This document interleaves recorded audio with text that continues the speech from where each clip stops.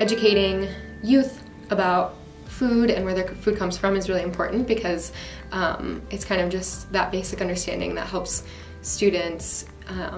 be more educated about not only their own personal health and being an educated consumer, but also the health of our communities on a broader scale and the environment in our community.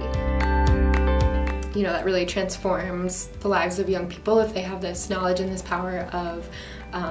you know, supporting themselves with nutritious food and understanding where their food comes from and how it benefits our local economy and our culture to purchase local food whenever they can, and also to support those around them who are feeding people day in and day out.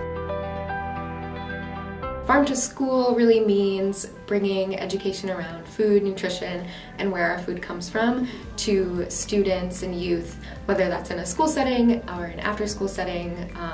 or at community centers. It can be pretty broad, and the thing that I love about Farm to School is that it touches on so many different pieces of our food systems and our agricultural systems.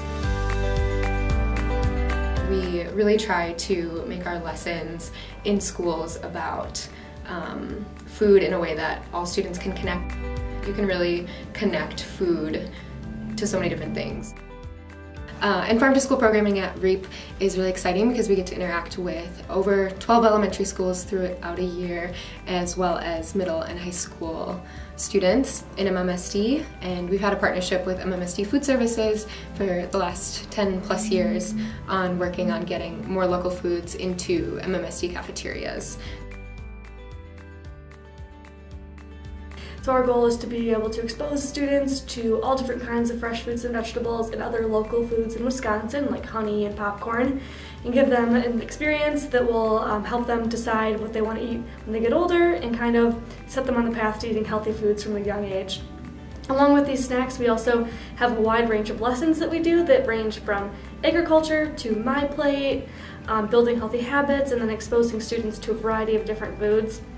Just a lot of different things to get students to recognize how their environment impacts the food they eat and how foods come from a variety of different places, and it's great to eat foods that come from this local area in Wisconsin.